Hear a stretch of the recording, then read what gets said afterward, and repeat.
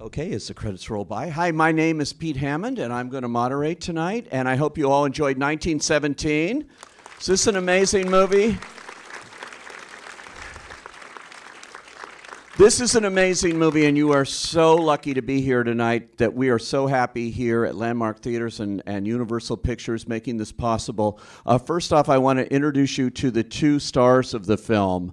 Dean Charles Chapman, right here.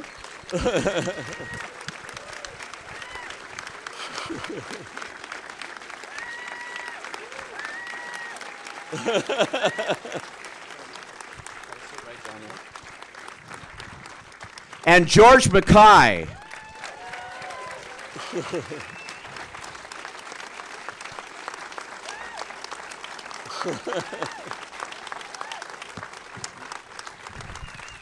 And he's such an extraordinary director. This actually is the first screenplay he's also written too, and he did a great job with this with his co-writer.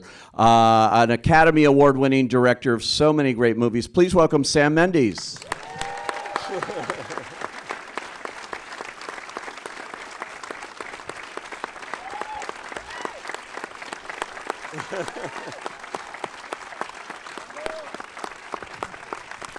Hi.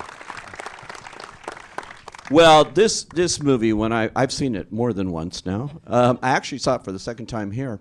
I just said they were having a little event, and I said, I want to stay and watch this again. This is a movie you can see so many different things when you see it multiple times. And I'm suggesting that you keep coming back. Sam, how did this idea come about? Because this is the first time you've actually worked as a screenwriter on one of your films, too. Yeah, I guess I just wanted to make the journey between my head and the audience as short as possible. I know that sounds kind of banal in a way, but sometimes as a director, it feels like you're having to explain yourself the whole time to writers. And because the nature of this movie is in many ways non-verbal, there's not a huge amount of dialogue. A lot of it is image. Right. And because I wanted to write something that I knew was 2 hours of real time, and ultimately, very quickly after that, I decided it would be one shot. So I felt like I was capable of writing this, perhaps a more complex screenplay, layered, subplots, that sort of thing. I would have felt a little bit more hesitant, but I just felt like I had it in me to put this down. And it was also partly that it was based on, as you saw from the dedication at the end, it's based on stories my grandfather, Alfred Mendes, told us. And, he fought in the war from 1916 to 1918. He enlisted as a 17-year-old. And he told nobody of what happened to him until he was in his 70s. And it was us, it was his grandchildren that he told. So for me, it was very personal. Wow, yeah. And I felt that somehow I owed it to him to try and retell the stories in my way, even though it's not really about him. He told one story about carrying a message across no man's land that was the starting point for the movie. But then the story we created was entirely different. So George is not playing my grandfather, but the movie would not have happened without my grandfather. It was because of him that I wrote it, and because of the stories that he told us. This is, yeah, you can applaud that, absolutely. Well, it's a great tribute to him, whether it's his exact story or not. It is the story of many, I think, here. And I was at an event here. Steven Spielberg's involved in this film, DreamWorks, who I think he said their very first Oscar was American Beauty, his company that you directed. And he was talking about this film and really relating to it, but he said it was brought to him by you, and he said, yeah, I read the script and everything, and then you said something to him and said, oh, by the way, I want to do it in one shot. And he goes, what? It's like a epic. This is not Birdman. This is... Was that what happened? Yeah, pretty much. The thing is, I felt like I wanted to trap the audience with the characters. And I know that sounds, again, quite simplistic, but you begin to, once you begin to intuit, even if you're not consciously thinking this is one shot, you begin to feel like you're not going to cut. you begin to experience time as the characters are experiencing time. You begin to experience distance in the way that they do, physical difficulty in the way that they do. And for me, with these boys, I was encouraging them to live it as much as to act it. And so it seemed like a natural way to do it if we could. Yeah. Then, of course, you've got to get a master cinematographer, and Roger Deakins, to my mind, is one of the one or two greatest living cinematographers. Who you've worked with a few times. And I had worked with him, and I felt like, although Roger, stylistically, is not given to using a lot of moving camera shots, so I knew it would be quite a challenge for him. Yeah. He thinks in quite static images sometimes. He likes storyboarding. But I felt like, I don't know, I felt from the very beginning that was how we should tell the story. And once I'd explained it, I mean, I think as a director, you have to answer the question why a lot. You know, in many ways, it's your biggest job. Yeah. Well, why do you want me to play this part? Well, here's why. Why do you want me to write this script? Why are we setting it in the casino? Why are we going to this country? Why are we doing it here? And you know, there was a big why that I had to answer straight off here. So Spielberg said, well, why one shot? And I gave him a version of what I've just given you, maybe a little longer and a little bit more complex. But that was it. And, you know, a lot of directing is explaining what you need and why it has to be that way. You know, being a director, there's nothing, I don't have a certificate, right, that says I am a director. Yeah. These gentlemen have trained, you know, they've been to drama school, and I did no training. You know, I just called myself a director and then have to persuade everyone else that that's in fact the case. And then made a movie and won an Oscar on your first time out. Yeah, but that was after 15 years of working in the theatre, so it's slightly different. You know, but anyway, so for me it was just another, you know, when someone like Steven says why and you convince him, then if you think, well, I can convince Spielberg, I can convince anyone. You know what interests me, what you just said? But I was a theater director for 15 years. And this movie definitely needs a theater director for a lot of what you're doing. Those sustained shots and everything else, a lot of it is theater. Well, it's theater in the sense that, you know, I'm very used to putting together a 2-hour story with no edits, which has an internal rhythm, you know, it has a shape to it, momentum, ebbs and flows, it breathes in and breathes out, and without recourse to editing. Yeah. So for me, to tell a story to an audience for 2 hours without cutting, that's very normal. On the other hand, this is completely unlike theatre in many ways. In all the other ways, it's very cinematic. It's constantly in motion. You're dealing with the natural world. The relationship between the camera and the actors, the characters, is constantly changing, unlike in a theatre. You know, we were looking for a style, this dance of the camera and the characters that was sometimes able to be very intimate, at other times very epic. Was able to establish geography, and basically trying to use all the established parts of film grammar. Yeah. You know, you cut wide for geography, you cut tight for emotion, you know, but without editing. And I think that's what we spend most time doing. And one of the wonderful things was, you know, was having two young actors who were committed, so 100% passionate and committed to it for months before we even started shooting. I said to them before we started, you know, it's less of a job, it's more of a lifestyle choice, this, right? You're going to spending 6 months living this before we even roll camera on it. And they did. You know, they lived it. They went to France and Belgium to do their research. They spent their lives in these uniforms with their weapons. Because we had to start with them walking on empty fields. And only when we measured the exact number of steps they took and the exact route they would take could we start to build the sets. So we started with them with scripts and just walking with them, and we planted flags in the ground, and then we started digging the trenches, and we dug over a mile of trenches and filled them with people. And then we went... Dennis Gassner's production design is extraordinary, and people don't realize that is production design. That whole thing you're looking at in the fields and all of that. Yeah, absolutely. I mean, and you know, thank you.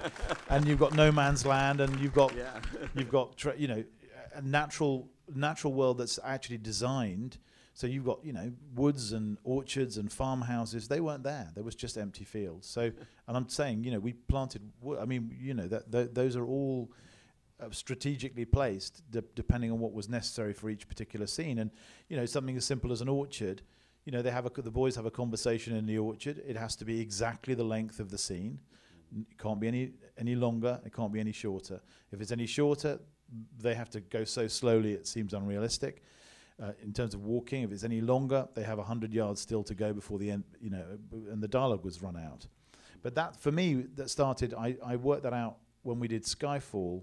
If any of the people in here saw that, Javier Bardem's first speech is one shot, and we constructed the set on stage at Pinewood to be the exact length of the speech. So it started with me actually walking up and down in an empty studio and working out how at the speed at which I thought he would be moving, and then building the set for the speech. And that set me thinking, well, if I can do that, maybe we can build an entire journey for a script. So everything came from these guys. Everything came from inside out. And in that respect, it's also like the theatre. Isn't that amazing? They're probably shocked to hear that this all started with a James Bond movie. These two actors are extraordinary. I really. How did the casting process come about, and how did you come upon them here? They just wandered in one day. I've seen George in Captain Fantastic, which a movie I absolutely love. And he was one of the kids in that, but and Dean also has been in many things, but putting them together in this kind of situation. Well, they had the usual. It's the usual thing, isn't it? You send them pages. You can't send them the whole script because it's confidential, and you don't want people knowing the story. And you're meeting hundreds of young actors, and they did that thing that you hope for as a director. They came in and they were the roles you'd imagined. And something more. They were better than what you'd imagine. They brought something indefinable, and then you put them together and you get that nice 2 + 2 = 5, that even they are unaware of what they bring as a pair. But they were complementary. I wanted someone old-fashioned and internal for Schofield, perhaps a little bit more middle class, been out there longer, obviously has a family, and very dignified in a way, and a poet on some level. And then I wanted someone who was a chirpy, chatty, talkative, bit Larry. I mean, my joke with the two of them was that if they were in the pub, they would be in different parts of the pub. They wouldn't necessarily be talking to each other. Schofield would be by the fire with his book in his glass of wine and his dog at his feet, and he'd be with his mates over at the bar on his third pint making jokes about girls, and that was, and that they wouldn't. But in war, those two people become friends. It's an unlikely friendship, and they don't even know really why they love each other, but they do. And that sort of also happened. I think they can talk to this, but it happened off screen as well. That they became friends, and I was able then to have that luxury you want as a director of just watching them interact themselves and begin to see how I could take what they were giving me and feed that into the parts as well. So then in a way they became almost their own authors at times, even though they were unaware of it. It's amazing. George, what was this like working in this kind of role, which I think is, I'm going to guess, probably unlike anything you've done before in movies? Yeah, completely. Almost unlike anything anybody's done before in movies. I think it's because of the process. I think it's the process of this film and being involved from such an early point, but being involved with everyone. I think that's the biggest thing that I've taken from it in terms of, obviously it's a very sort of personal experience, and as Sam said, I think I feel very close to Schofield as a character, or would like to be. But that there's a sort of, I don't know. I just felt close to the part. But it's what I learned most was, I think sometimes as an actor, like there's this kind of fabled idea that the more in your own head you are with something, and it's kind of quite a separate experience. So even if you kind of are working on it for months beforehand, you yourself are working on it. Where with this, it was a much more three-dimensional process, and getting to understand how you were, as you always are with the storytelling, you were like a cog in a bigger machine that is the story, and just being much more aware of all the other cogs was really healthy and really beneficial, and how you can all facilitate each other and work with each other. that's like a process I've never had before. Sometimes some jobs have been intense in a more singular way. Sometimes they've been very collaborative, but therefore slightly vague. Where this was just perfect. You know. Yeah, I mean, just the level of choreography involved in these performances and all those scenes, and everything has to be timed, like he's saying, seems extraordinary. If you're an actor and you're trying to put all that emotion and everything that you do into this, it's really a great performance that you give here, and that you give here, too. I got to say, Dean, that death scene that you have, I'm a connoisseur of death scenes in movies. And it took me back to a picture called Sometimes a Great Notion with Paul Newman and this actor named Richard Jekyll, who was slowly dying, going underwater, under a log. And I'm watching you do this, and it is flawless. It's really... I haven't seen this that much, and that scene has to be incredibly emotional to play and to get to that point where you can do this. It was. I mean, firstly, I love that scene, especially how it's written.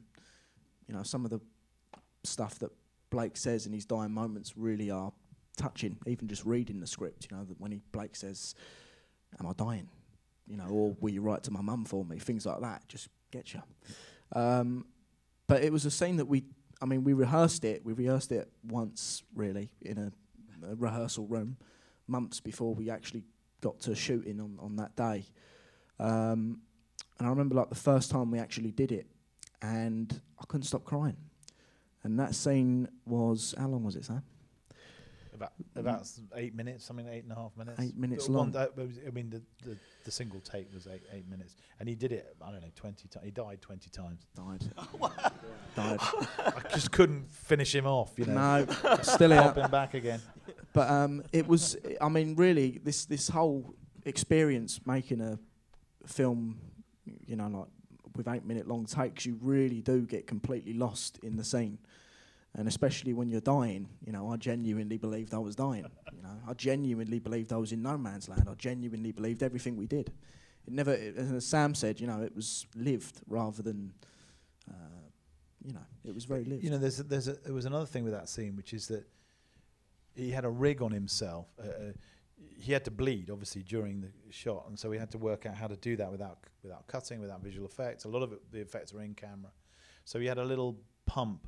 He had the blood bag was in his kit, you know, his backpack, and he had a little pump that made a little sort of tiny little noise, and so when he opened his jacket, his tunic, and saw himself bleeding out, he was watching his own body pumping blood. I mean, it was quite, wasn't it? I mean, you and the look on your face, I think it's one of my favorite pieces of acting in the movie. Just the way in which you react when you see your own blood. That's the sort of thing that, you know, it took us weeks to work out how to do it, and we tested different rigs and constructed things. But when you get it right, it allows the actor an incredible freedom, you know, because they're just it's just pumping blood the whole time. The feeling that there's more and more and more and more coming into your own hands, soaking your clothes, soaking your trousers. That's real. And at the end of every take, obviously, you have to go off, you have to shower, you know, change his clothes, and back in an hour or 45 minutes. But that sort of thing, and then each time the adrenaline starts surging again, he's got to do it again, he's got to, you know, it's all going to happen, it's going to happen for real. So that's the way in which it can change the way an actor can actually create something on screen. Film generally is very fragmented, it's very broken up, and it's very inorganic. You know, it doesn't, nothing ever flows in the way that, when you see it, it flows, you know. I mean, the ultimate of that is any action scene in a normal movie is incredibly tedious to shoot, and then thrilling, hopefully, to watch, right? But most acting is, you know, is just very, you know, you had, for example, Andrew Scott's scene in this movie. So he plays Lieutenant Leslie, the guy they meet early on, who says they're idiots for going over into no man's land, otherwise known as the sexy priest from Fleabag. Yes. My wife loves this guy. She's not alone. Anyway, so we all love him too. But you know, he did I don't know 56 takes of this scene, right? And you know, at least 20 of them are like, oh my God, the lighter broke, or a cigarette wouldn't light, or someone missed a line, or he couldn't get his flare gun into his pocket, or you know, whatever, that sort of stuff. And it was a heavy day, right? And maybe take 52 was the one that you see. By that time, he himself, it was almost second nature. But had we done that in a conventional way, in a conventional movie way, splitting it up into setups, he's moving from an interior to an exterior, there would have been many setups. It probably been shooting for 2.5 to 3 days, just that one scene. And we did it in a day. Now, it was intense, and it was an extreme, 7, 8 minutes, whatever it was. But actually, in many cases, it was shorter, but it needs you to prep it a lot beforehand. So we were rehearsing all those trench scenes and all those interiors on stages at Shepperton, and we constructed all the trenches out of piles of cardboard boxes, so that I could move the walls to make them exactly the right size before the design department started to construct it. So I had to have Andrew Scott and the boys do that scene and work out how big where the bed was, how wide the door was, and Roger could come in and we could shoot it with a silly little camera and work out what the moves were. And we could also cut into the trench sides the space for the camera operator to move, because there were 3 performers going the whole time, the 2 that you see and the 1 that you don't see. Yeah. And that route also had to be very specifically planned. But the challenge of the movie was always the precision of the camera with the freedom and the spontaneity of performance. You don't want performances to become robotic and repetitive in the wrong way, but you do want the camera to be absolutely doing exactly, inch for inch, exactly what you want. So that weird combination was always a balance that we were trying to That's why I'm going to get some questions from the audience, but it's an extraordinary, I could go on forever asking these questions, but it's an extraordinary cinematic thing. We were in an event today where they showed a scene from the film, and I'm watching it with the plane coming in. And when the plane goes down, I'm going like, okay, this time it's not coming back. Movies can do that, and you watch that again, and I had the same feeling. I've seen it before. I've seen it in clips. I've seen it in the movie. And every time it gets me. It's just extraordinary what you guys have done with this film. So let's see what you thought of it. Yes, sir, right there. So thank you so much for making this movie. It's one of my favorite of the years, by far. It is genius. So my question is, George, you went through so many of the finest British actors through this film. It was like these landmarks.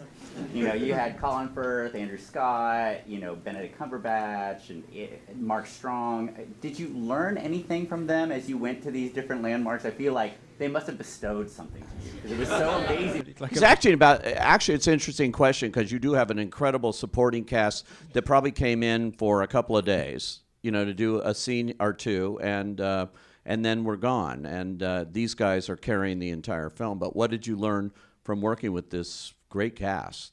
It was a real privilege. It's, as you say, they're like English milestones. But it was. I think the thing that they're all very different in their way, but the unifying thing that I felt with all of them is the specificity of all of their work, and it kind of, they'll come at it in different ways, but it's the detail with which they approach and perform a scene, and sometimes it's unconscious, but it's for some it's the way that you can pull out a word or a syllable, and you can kind of juice the language, because some of them all of them have done theatre and done such great work in theatre, and the way that they can use language to kind of get their points across, as well as just interrogating the complexities of the scene, as Sam was always keen to have the what could be archetypal figures of these officers, often the bad upper class mindless blokes sending these poor kind of everymen over the top.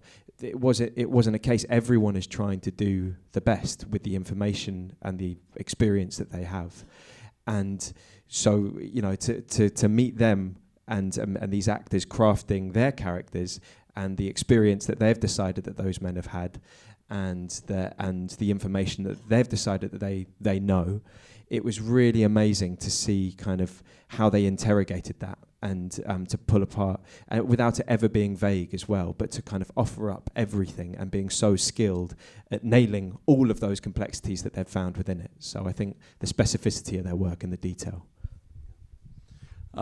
Yes, way up there. Yep, that's you. Hi.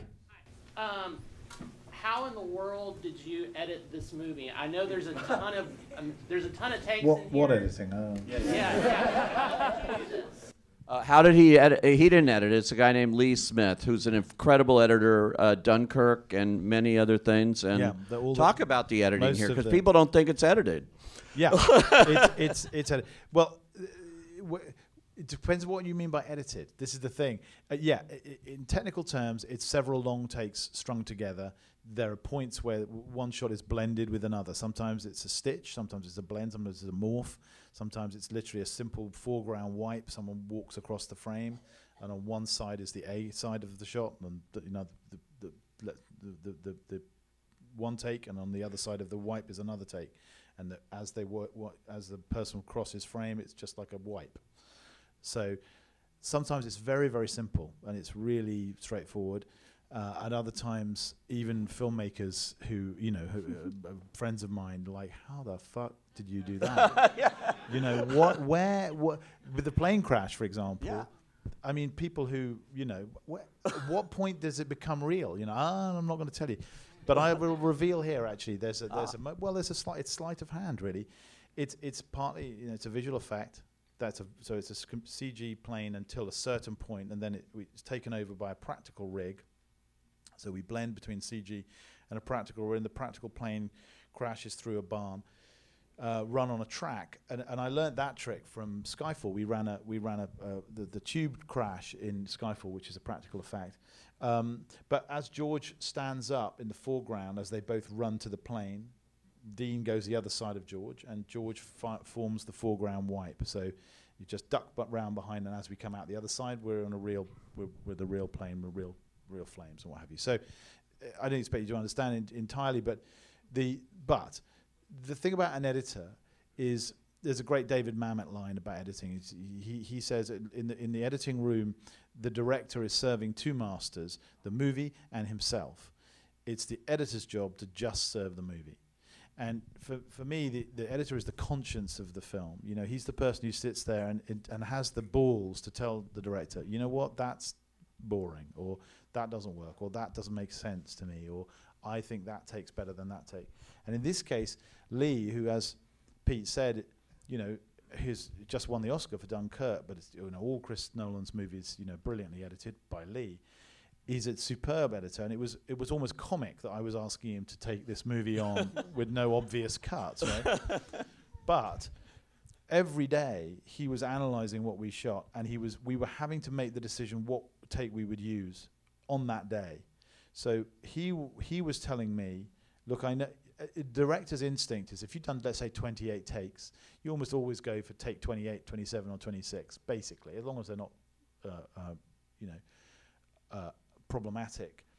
But he didn't want to know. He never wants to know what my favorite takes are. And he would often say to me, look, I know you like take 27, but look at take 12. George fluffs a little line there, but we can deal with that. I think that's the best take, and this is why. And he was almost always right. So he was stopping me from always going to the obvious solutions. Mm-hmm. He was putting music on. He was putting sound together. He was stitching it together and feeding it back to me straight away, so I could begin to judge whether I could take the time I needed to take for the next section of the film, because this movie was emerging out of the mist very, very quickly. And so, for example, a scene like the scene where George comes up the slope into the singing soldier, the soldiers are all in the woods towards the end there, that takes a long time. I wanted it to take a long time, but I needed, in a way, it's much more difficult to summon up the courage to do a scene like that in a movie like this than it is a big action sequence or big explosions, because it needed to take its time. And I had the courage to do it at that tempo because I'd seen the movie up to that point. Yeah. Everything was stitched together. We shot mostly in sequence. You had to do the editing essentially while you were making the movie. Yeah, you couldn't do it in post and normal. There was movie. no way out. There was no way out. If it was, we had to get it right on the day. Wow. It's amazing. Okay, right here, sure. Mr. Mendes, a quick question. Really like the picture. Could you talk a little bit about your writing process for the first half of it? Was it always a conscious choice to have it deserted? Because that's my favorite part of it. It not being a big barrage of bullets and things, but being really super quiet on the front. Are you talking about the very big? So, it's a question about the writing of the picture. Are you talking about the very beginning of the picture? Yeah, and he also has a copy of Film Comment on his lap, so it means he's really super smart about movies. or it could be that he writes for Film Comment. The music of the movie was very clear to me. I felt like it needed to come full circle. It starts with Schofield leaning against the tree. It ends with him leaning against the tree. It starts with an image of kind of bucolic, landscape, peace, bird song, and it ends with that similar landscape. And I felt like, there's one way of expressing what's happened on a journey is to take a figure at the beginning and a figure at the end in almost identical pose, and it makes you contrast everything that's happened to them in that very short space of time.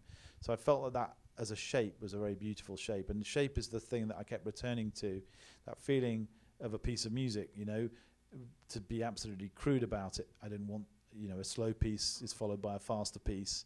The movie needed to breathe in and breathe out and have its own rhythm. But also, I was very struck that when you research the First World War, it's very, very compressed. The field of conflict was very, very narrow. Millions of people lost their lives in one strip of land, which was no man's land. In some cases, like the Somme, I think it's 900,000 people in a day. Unimaginable. And yet, even though it was a war, it was the beginning of industrial warfare, it was the beginning of the first war with tanks, the first war with machine guns. It was also there was no commensurate development in communication. In other words, you could shoot a man at 1,000 yards with a machine gun, but you couldn't speak to a man 20 yards away because there was no way of communicating. So it's a sort of perfect storm of horror in a way. And what I was very struck by when you read the first-person accounts on which most of the screenplay was based was the degree to which people did not know what was happening 200 yards away. 200 yards is as good as 200 miles in the First World War. They just didn't know. You couldn't get any messages. And this is a movie about someone carrying a message into the unknown. Therefore, you can't know what's around the next corner. The movie depends on it. It's almost almost a horror movie trope. You know that you don't want to go around that next corner. You're terrified what you're going to find, but you know you have to. So that tension is constantly there. But there was we did a lot of our prep was we had a lot of photographs from the First War, original photographs, and one of the ones that Roger Deakins and I were most obsessed with was there were three lads that were sitting around a picnic rug. They were having lunch, and about 30 yards away was a small pile of bodies, and it wasn't that they were being disrespectful. It was just normal for them. The sense in which they sat next to the dead, they lived hand in hand with the dead, and that those two things were very close.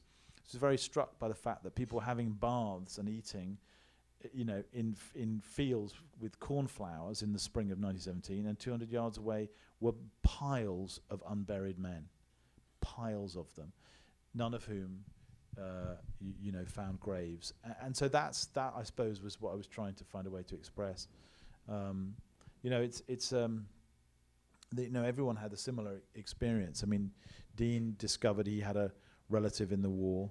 You should say about your great-grandfather, because it's really interesting. Yeah, I read a book called The Western Front Diaries, which is snippets of diary entries of the soldiers who fought in the war. And Sam said, I found out that my great-great-grandfather, David Henry Pears, had a diary entry in that book. And he talked about how he fought in the cavalry. He was shot when he was out in no man's land one day and was instantly paralysed and was basically bleeding out for 4 days trying to survive in no man's land. Long story short, he survived the war and he worked in the first poppy factory that opened in Richmond in London until he died.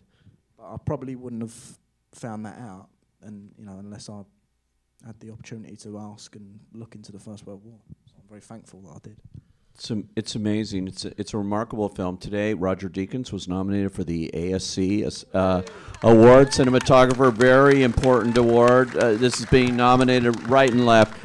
Thank you so much, guys, for coming out here and sharing the secrets behind 1917. Thank you.